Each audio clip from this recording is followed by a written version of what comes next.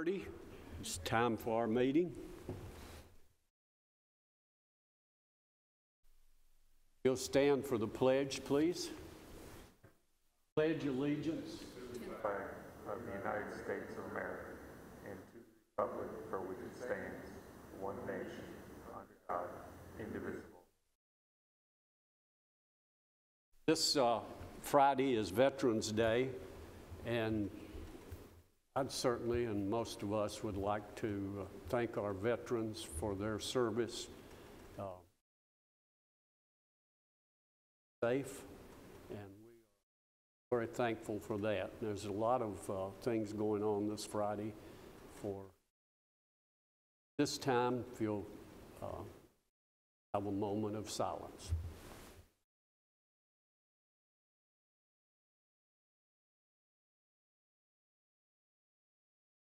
Thank you. Call the roll, please. Mike Curtis. Here. Amber Brown. Jerry Sartain. Here. Joe Machado. Here. Gary Farley. Here. Renee Curtis. Zane Cantrell. Present. We have a quorum. Thank you. You have the minutes of our last meeting. Are there any changes or additions to the minutes? Move to be approved, Mr. Chairman. I have a motion that be approved. We have a second. Call the roll, please. Mike Curtis. Yes. Jerry Sartain. Yes. Joe Machado. Yes. Gary Farley. Yes. Renee Curtis. Yes. Zane Cantrell. Yes. I want to announce now. Announcement before we get started with the agenda items. By now you guys should have all received an email, except for Renee, for the training session that is scheduled for Thursday, December 1st. It will start at 9 a.m. in this building or room and should finish about 1 o'clock, and that will take care of our 4 hours of required training. And this will be a joint training with the Planning Commission, and we'll have presentations from stormwater staff, county planning and engineering staff, as well as the county attorney, Nick Christensen. Thank you for getting that together. I think this will be really a great opportunity for each one of us to have some significant training. And I'm looking forward to talking with our attorney and getting his thinking about a lot of things. We might try to trick him. I don't know. Right, yeah. We'll probably touch on some of the same items that we touched on last year because it always helps to have a refresher. And also, if you aren't able to make the meeting, we will have RCTV record the training session. So those who can't make it, we can send you the link to the YouTube video and you can watch it at home. Okay. Thank you again. We'll get into our agenda. The first item we have is a request by Jeff and Megan McGinnis. They're asking for a special exemption, establishment of an accessory dwelling. What do you have on that, please? Thank you. Application BZA 2022-27 is a request for special exception approval for the establishment of an ADU involving a property located in the RM Medium Density Residential District. And the property is located at 135 Reed Trail. Mr. and Mrs. McGinnis would like to establish an accessory dwelling unit for the purposes of providing some housing for a family member. They have reached out to TDEC and received a modification letter for the septic. And the reason that they are seeking special exception approval for the ADU is because it's less than 1 acre, and those properties less than 1 acre automatically have to obtain a special exception for an accessory dwelling unit. The applicant has submitted drawings indicating that the floor plan and the layout of the structure, initially, it was proposed to be slightly larger, but they have an existing structure on the property that counts towards the maximum detached accessory square foot that's allowed, so they reduced their drawings to come into compliance with the zoning regulations. We received a couple informational calls once we posted the sign on the on the property, and these are photos of the neighborhood. This is the existing home, and in this area at the end of the driveway, you will see that's where the accessory dwelling unit will be constructed.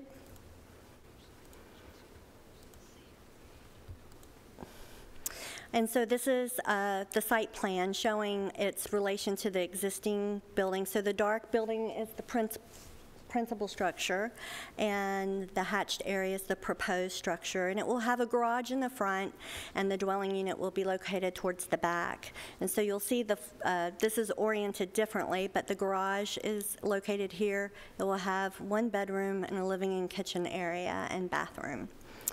It will have a small porch, and that will be the entrance into the accessory dwelling unit from the side yard, so it will not be visible from the right-of-way. And these are the elevations, the front elevation and right and rear elevation, as well as the left elevation. So this left elevation will be what the neighboring property sees. So staff reviewed the application against the criteria for accessory dwelling units, and we found that it met all of the criteria with the exception of the land area. And so we recommend approval. Any questions on our staff?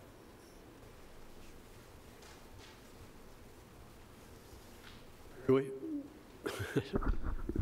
I can't find it on the monitor, but on the picture, what is behind it there? It just, is that another building back there, or? There is a structure. It's 705 square feet. It's a detached accessory structure, and they wanted to retain it, so they reduced the area of the garage to meet the zoning requirements. Okay. Is there anyone here representing this request? If you'll come around, please, to the podium. I'm sorry. No, that's okay. I was just going to indicate properties that are 1 acre or less are allowed up to 2,000 square feet of detached accessory structure area. And so they modified their plans to come under that number. You'll come to the podium, just give us your name and any additional information you'd like to share with the board. Turn on the mic.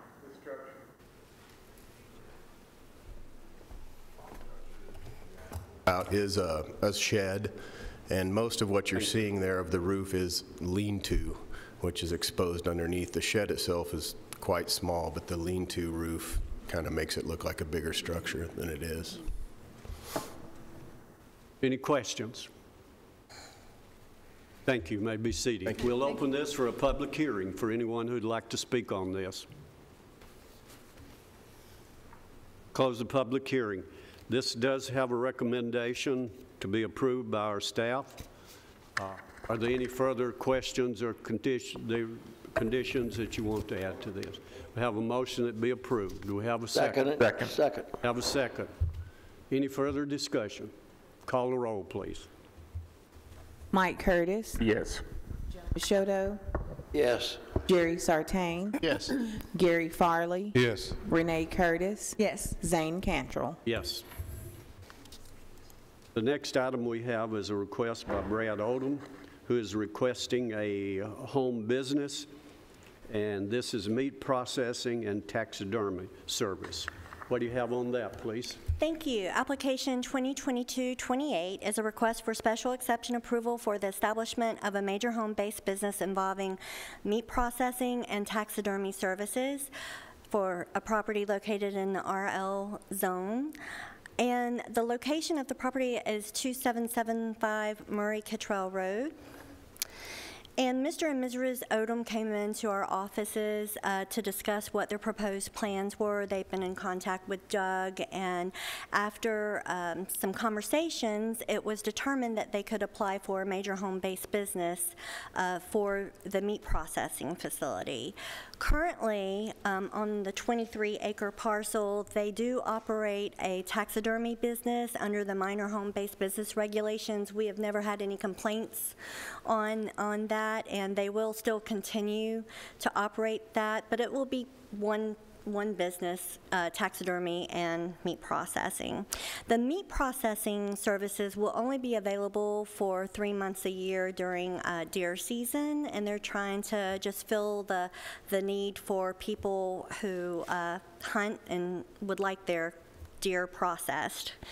They will have limited traffic. They're not proposing to have additional employees. They're proposing to have a 5-square-foot sign on the property.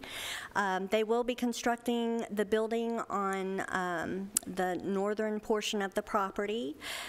It will, at its closest point to the nearest neighbor, it will be like 120 feet. The building will be approximately 300 feet off of the road, and they'll have parking areas for the customers who bring in the animals for processing. Now, the applicant has worked with the state as far as the regulations for that type of facility. I do believe in their application materials they would not even allow customers in the facility itself. They will have a separate septic system, and they've been approved by TDEC for the separate system that will be tied to the new structure that they're planning to construct for the meat processing. That area of the property will be gated, so there will be an access towards north of the property, but it will be gated when not in use. We find that the request meets the criteria for a major home-based business. We received a couple informational calls, and one of those calls actually indicated they were in favor of the request. And of course, they'll have to obtain all permits and have the inspections performed by the building department to make sure that the structure does meet the building code. And we recommend approval. Gary, this would be inspected by your department? Fire inspection? Local? Local? Who would do the inspection? The local fire marshal would. Okay. And I wanted to add, I'm sorry, they have made an arrangement with a contractor to remove the carcasses from the site. I know that with this type of use, that's a concern, and they already have made arrangements for that. Any further questions of the staff? Do we have anyone here representing this? If you'll come around, please.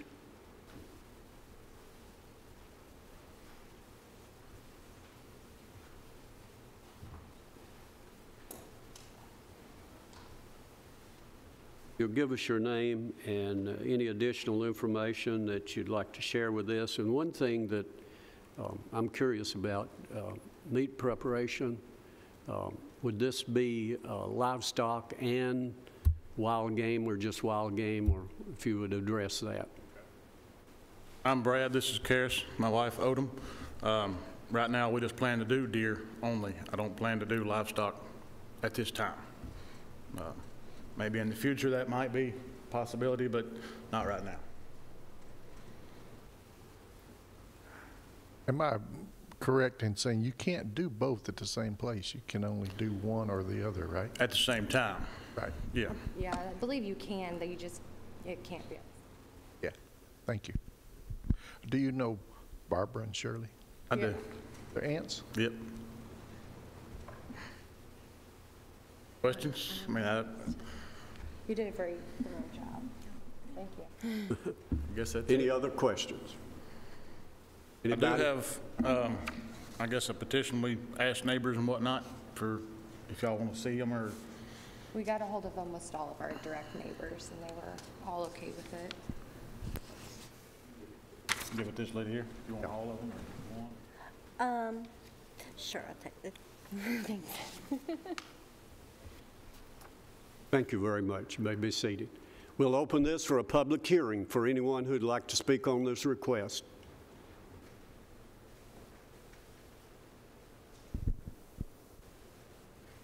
Close the public hearing. Mr. I know Chairman, there is a shortage of this type of service in this county, from what I've heard and understanding. If you choose to make a motion on this, there are a couple of staff findings that would need to be included in the motion. Mr. Chairman, the Odoms have been out there a long time. They're a good family. I recommend approval.